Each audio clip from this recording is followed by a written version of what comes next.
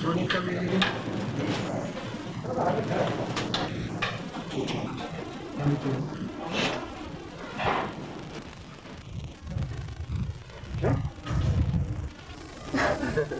j'ai connu parler de nuit en France, c'est marqué dans le nuit et que c'est connu.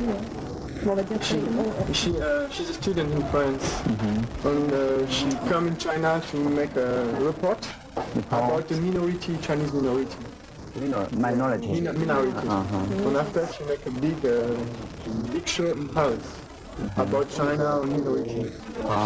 Many French are interested about China and China culture for China. Et dis-lui que du coup je suis allée dans le Yunnan et que finalement j'ai un Yangshuo pour profiter et pour me reposer. Yeah. She travel a lot in China. And many foreigners after hard travel in China come in Yangshuo. Quite great. Enjoy.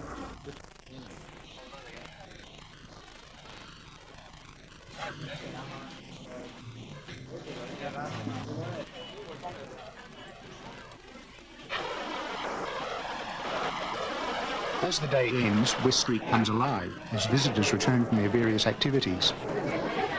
Really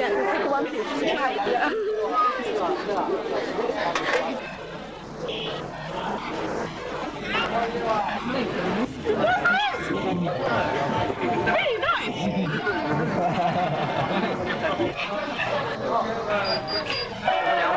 It's Moon Festival time, and tourists and locals join together to celebrate the beauty and character of this town.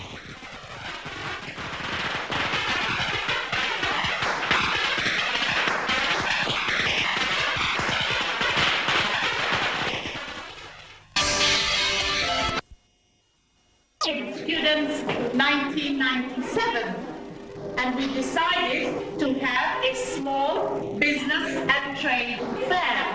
So today we have 5 countries. Which country are you from? USA, thank you. And you? Australia. What are you doing today, Australia? The food fair, fast food fair. And Australia?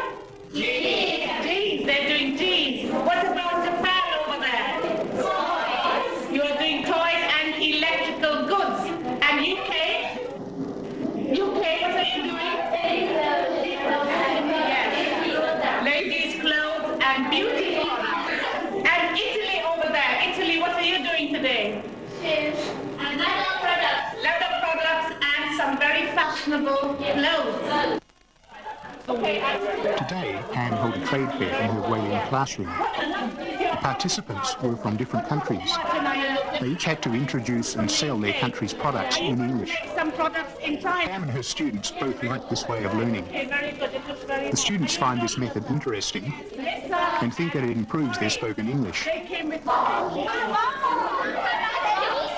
very good. Okay, what about Pam is an exchange student from Middlesex University in London, and after she finished her studies, she decided to teach at Guilin Institute of Technology. She's open, frank and enthusiastic. Today, she paid for the trade fair goods herself.